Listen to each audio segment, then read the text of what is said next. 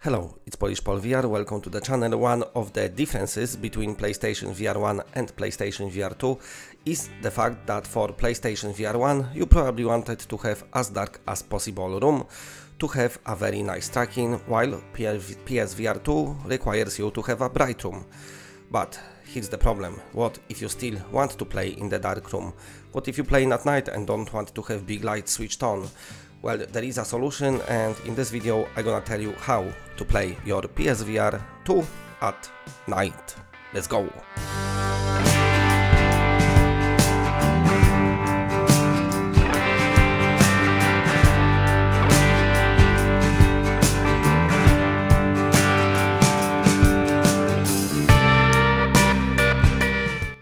PlayStation VR1 used external camera for tracking, which was detecting light. With PlayStation VR2 you have 4 cameras built into the headset that they track your controllers, but in order to do it best they need a nice bright room.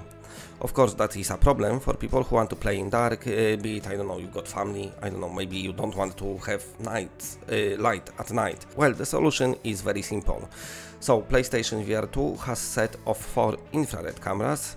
So what we're going to do is introduce this little device, any kind of device. As you can see, infrared here, 850, let's get it maybe in shot.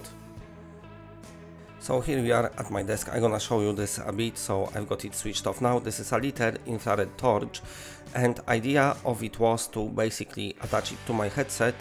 Sorry, I got second camera, is not as good.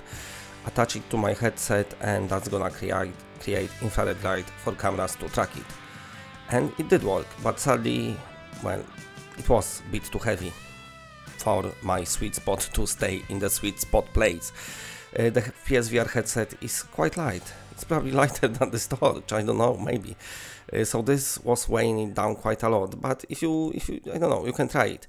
So what I did, I've put it basically on side and use it like that. This is battery operated, so all you need to do is get the batteries in.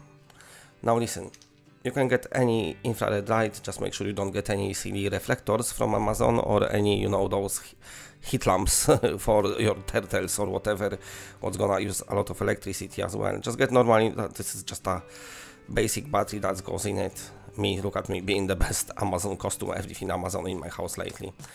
Goes in here, and then you can use it for PSVR2. So I'm gonna show you how it works, but basically what infrared lights does, it allows night vision, and of course you need, I can't close it now, you need infrared cameras to pick up the infrared light, but PSVR tracks the dots on the controller, I think they, you know, with its infrared cameras. Therefore, if you brighten up the room with infrared torch, that's gonna help a lot. So I'm gonna show you some footage, we're gonna go over it, and I'm gonna tell you all about it. Okay, so here a bit of footage. First of all, the camera tracking with the lights on. So I got my PSVR2 on, and as you can see, I'm gonna quickly put camera to the lens. Look at that, I'm looking around, this is what the headset sees. So nice and bright, picks up all the elements. Now I'm going to switch lights off, and with the lights off I've put the camera to the lens, and it's total darkness. The camera cannot see and the camera cannot track. You can see all it sees is just a fuzziness of dark room. So impossible to track at all your controllers. You cannot play in the dark, that's why you need light on. Now here where the infrared light comes in. So I switched on my little light here. This is the infrared light. Of course, with normal camera all you can see is just a little red shiny dot on the screen. But once I put my headset in the lens, you're gonna see the big difference that makes. So you can see little lights from PS5, there you go. So camera, of course, infrared, invisible to human eye, but camera can pick it up. I'm gonna say it many times in this video, the idea was to have it on the headset, but it was too heavy, but it works fine. I have the little lamp on though, so I don't occlude the view, but apart from that, you know, if you want to do it differently, look how dark it is. If you want to do it differently, basically get 2 of those and put one in front of you, one behind you, so you don't occlude the light, let's say.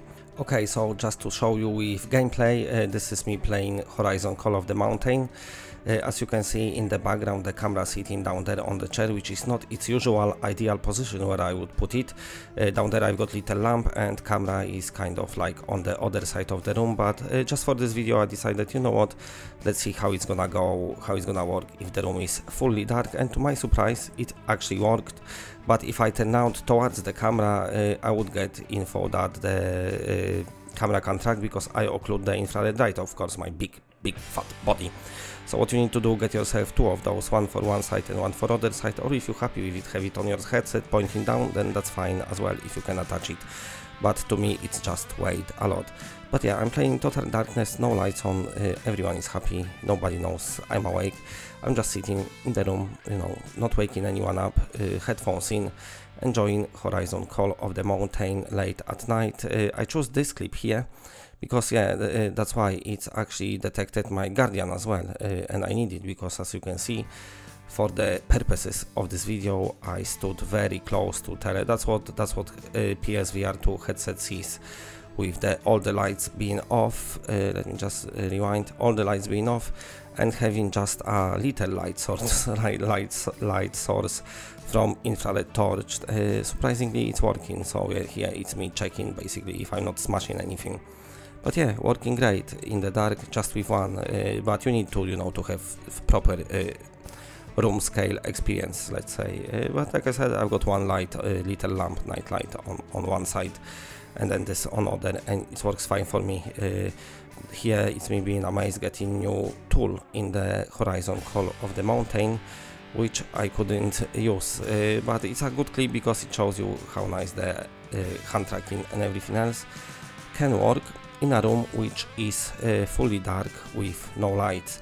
So it's possible, it's doable, and for many of you it might be a great solution just to make your life this bit easier at night. I know many of you, just like me, that's your only time to game, the night time, the late time, and then you're tired in the morning, but you just have to carry on. So this is just a torch. There is some infrared lights you can buy. The torch I find handy because I can position it anywhere I want. The battery will last forever, and it's just a nice little device, not too expensive. Of course, like I said, you can have a second one if you wish so. Okay, so that was my little solution. Really like how it's turned up. Really like this thing, helps definitely a lot. I don't have to have big lights on at all now. I just put it on, so I like to put it kind of from side of me, and then I got another light on other side, you know, little light, but at least I won't get messages that the PSVR2 can't be tracked, because of course with one light source, if you place it shining just at you, like I said many times in this video, if you turn out, you kind of gonna create a shadow, or if you get too close to it. So you want to have it like, let's say, all around you. So I would advise to get two, or do like me, have just a little side lamp on, but you can have big lights totally switched on. But as you saw in the video, I've been playing this in total darkness and it's worked. So yeah, let me know what you think. If you're gonna try this, I would highly advise, especially if you're playing late at night. Works a treat. I really like this solution, so I'm using it, and I'm very glad about it. Let me know what you think, and of course big shout out to all the patrons. They're scrolling down there at the bottom of the screen.